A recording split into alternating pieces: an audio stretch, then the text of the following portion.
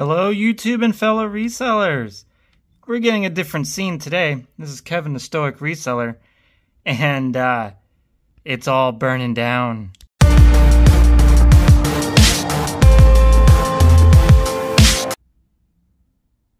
don't know, guys.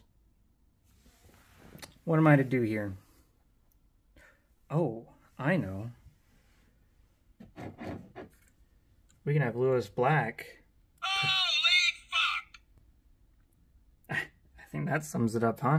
How about what else, Lewis Black? What else you got? Toxicity. Yeah, that's what I think about some of these YouTubers. What else you got? Are you fucking shitting me?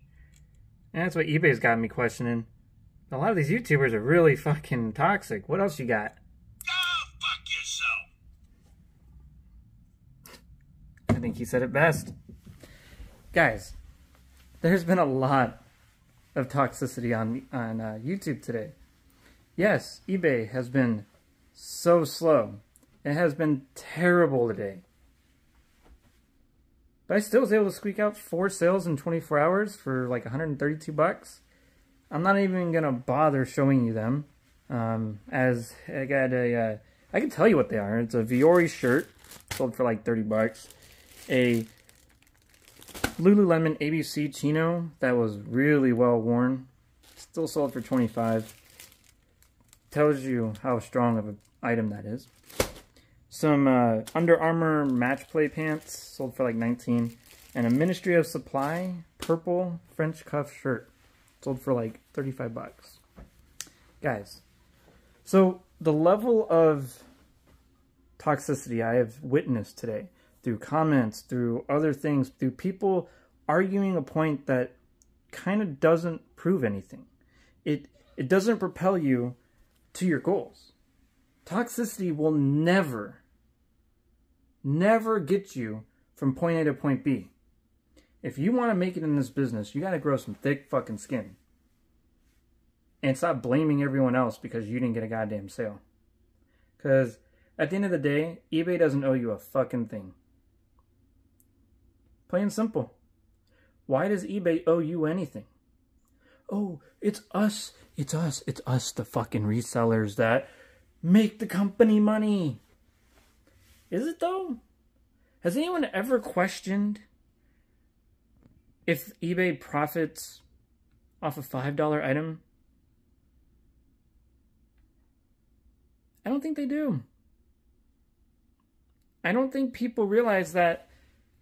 Why should eBay waste their server space? Why should eBay waste their precious customer service reps' time?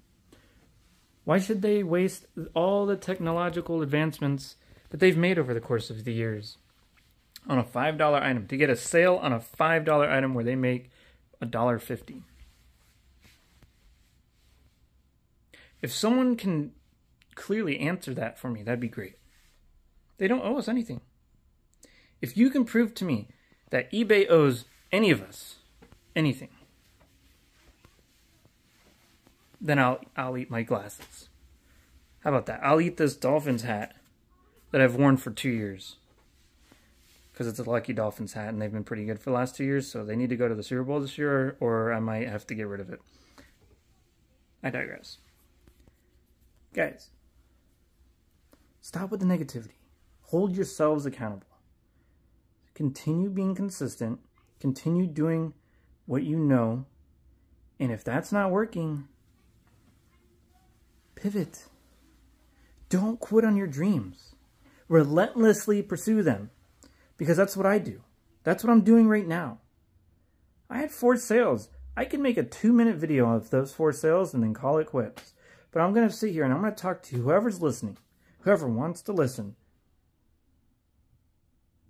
And give them advice to relentlessly pursue whatever the fuck you want.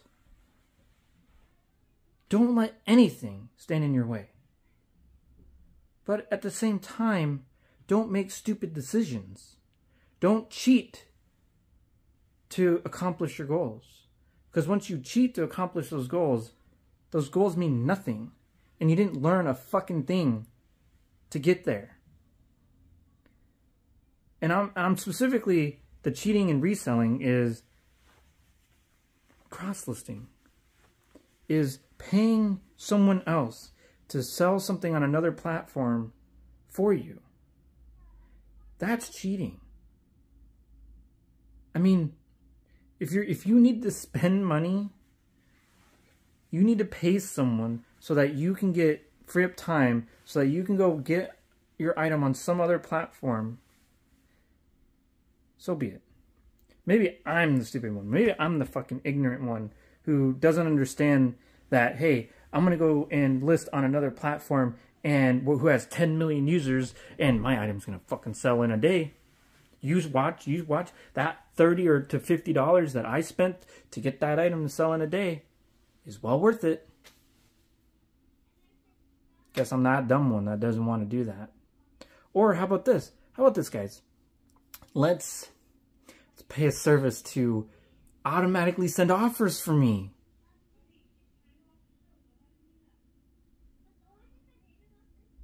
What? What?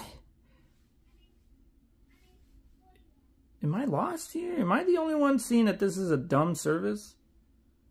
You can increase your sales. Okay, but how much? And for 50 bucks? 50, like, dude, what? You got profit margins like me. 50 bucks is like, dude, you'd have to tell me that service is going to increase my sales by 50%. So if I get 8 sales, I'm getting 12 now. Because it would have to pay for it some way, somehow. And I'm sorry, guys, it's not worth the time. Come on, I work a full-time job and find time to play Fortnite with my son and make time to converse with my wife and to enjoy the time with them.